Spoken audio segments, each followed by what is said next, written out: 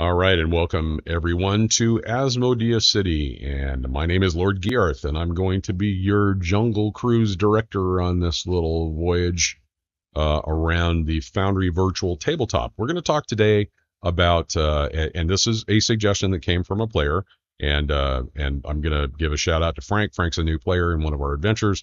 He asked a question that I thought was really relevant, so I decided, you know what, I'm going to make a video about this and make it even cooler so that it's helpful. So we're going to talk about how to essentially automate ability throws in your game so that you don't have to jump back and forth between the player sheet and the chat log. And I mean, going back and forth, especially if you're in the middle of an encounter, it just slows everything down for the players, and it slows it down for the DM as well. So let's talk about how to automate ability throws right after this.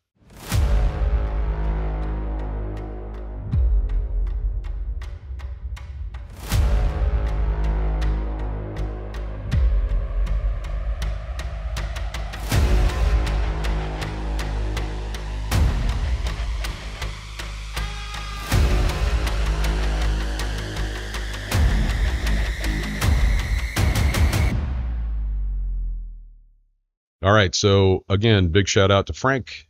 Frank is one of our newer players, and he asked a question that had to do with how to more simply access the ability to do some of these throws during the game rather than having to go back and forth into your player character sheet. So here's the problem, okay? Let me show you the problem first. And this part is going to be mainly for players. And then I'm going to show you a couple of different options, but the last option I'm going to show is for DMs. All right. So here's the problem. We are now in the middle of an encounter, right? So now we got an encounter going on, and obviously Frank's not even part of this encounter, by the way. But there's an encounter going on, and so let's say Frank is part of it, and then I call as a DM. I say, okay, throw me a strength ability check. So he's got to come over here into the actors directory. And by the way, these icons, if they look different to you, are because I'm using a module called D&D 5 UI. So it just makes it look a little different, but they're all the same items. So he's got to come into his player character sheet, and then he goes to his strength. He clicks on that. He does his ability check, and let's say it's a normal, and he rolls. But now he's got to go back over to the chat log to see what it is ultimately with all of his modifiers, bonuses, effects, damage, whatever it is. So that's going to change. So he's got to go to like 3 different places just to make that strength check happen, right? That's the problem. And how do we kind of streamline this whole idea? So now you can see that there's a couple of empty macro slots down here at the bottom of the screen. And if you haven't used macros, trust me, you're going to want to. And you'll notice also at the far right side of this bar, there is a number 1. That's because you can, have 2, a 3rd bar, a 4th bar, and a 5th bar. This can be modified by modules a little bit, but in general, you start out with 5 bars. All right, so I'm just going to go to this 5th bar so I don't mess up anything on his side. I'll make that a little bit easier. So one thing that I can do, and here's the first option, is I can make the player sheet available using a macro. So how do I do that? I come up here to my actors directory, and I just click on Frank. I drag it straight down over here, and I'm just going to put it number 1. So now I can go back to my chat log. So I don't have to worry about that. And I can now just click here, and boom, I'm now in my player sheet. So now I can do my little strength check. We'll do this really quick. And I just want to make sure that you see that it does work well. And that's not a good one, Frank. Sorry, buddy. That strength check ain't going to do much of anything. All right. So let's go on to the second option. And the second option is, and this is for players, and the DM part will come in a second, but as a player, you can create macros on your own. So I can come down here and I can click, and I'm just going to do this in spot number 2 here. I'm going to click on that, and it's going to open up this new macro option. Now, unfortunately, as a player, you don't have the option to be able to change this icon that's here, although it's probably appropriate that it is a die, which is great. But what I'm going to do is I'm just going to change this to, let's say, strength roll. All right. Now we need to select, instead, you have 2 options here in this little drop down for type.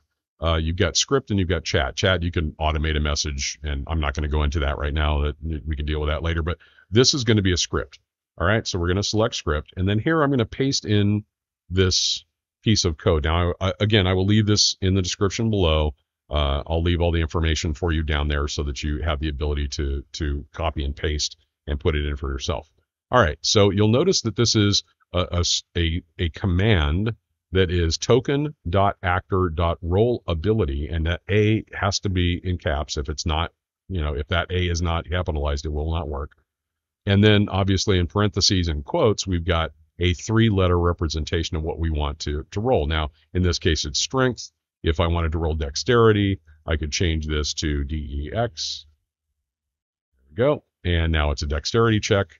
If I wanted a charisma check, I would do CHA. If I wanted a wisdom check, I would do WIS. You get the picture, right? So it's basically a 3-letter representation of our, oops, I want to make sure that's right, a representation of what ability we're trying to throw. So in this case, obviously, we're going to do strength, so I'm going to leave it like that. I'm just going to go ahead and save this macro. And now when you hover over it down at the bottom, it says strength roll. So here's the cool part. So now I'm in my encounter. I'm in the middle of battle, and the DM says, roll me a strength ability check, would you? Or what, a saving throw, whatever. So I just click it. Boom, it pops up. I had ability check. I had normal. And voila. And again, that was mediocre there, Frank. You need to do a little better, buddy. Sorry. But you get the picture. That makes it so easy for you to do that. So, and you can put them wherever you want in your, bar down here at the bottom. That's perfectly fine. Now, let's talk now as a DM, shall we? So I'm going to switch over to my Foundry server. It's here. And let me do that on my side. There we go. Okay. So now we're in the Foundry server. Now I'm in as the DM. All right. So again, what I did is I made available to my players. And by the way, you can go here down at the bottom left corner. You can click on the little folder icon, and you can see all the different macros that you've got across your entire server. I got probably 3 dozen of them or more. But what I did is I created this folder at the top here, and inside that folder, I created all of the throws for all of the different abilities. So now all the characters have to do is just take them and drag them down to their macro bar. And the cool part is that I made the little icon for them a red 20-sided die, which, is just me doing that. And I made it nicer for them, so it kind of looks different. And so they can drag it down. Now let's prove that. I'm going to go back to my player browser, and let me go and click on that on my side because you want to be able to see it. All right, here we go. And so now as a player, and let's get rid of this one here. I'm going to delete.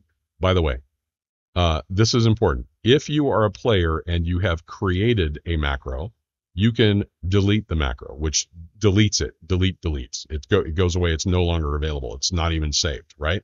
Or you can just remove it, in which case it's saved in your macro folder, but it's just not being shown in your macro bar.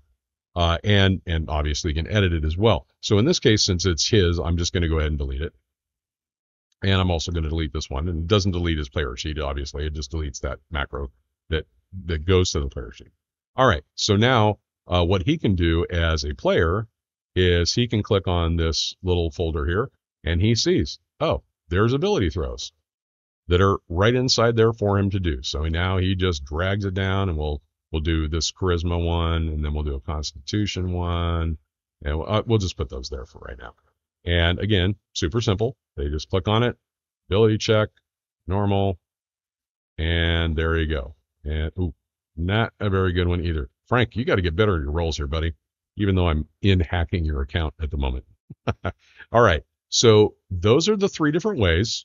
And for more information about how you can do some of these things and more data, see some of our other playlist items that we have here on our channel as well. Also, again, I'm going to tout our Discord community because it's growing. And if you have questions like this, and this is where this came from, this is why we did this video. And thanks to Frank for bringing it up, because I think it's an awesome option for a lot of our players. This is where it comes up. So go to discord.asmodeah.com and you can join into our community there. and you can even subscribe to us and help us out to grow that community as well. All right, that's it for today, folks, for this video. Kind of a short one-ish. And yeah, we're under 10 minutes. Well, sort of under 10 minutes. And we're going to bring back a lot of other videos for you. I've got tons of videos that are coming out. So again, if you haven't subscribed already, please hit that subscribe button, smash that like button down at the bottom, and also make sure you're notified of new videos as they come out. And again, if you can, comment below, tell us what you think about this video, or if we missed something, if you have a suggestion or a question or what have you, feel free to share that information. We'd love to hear it. So as always, when you're adventuring, be careful, be safe, and be kind. Peace.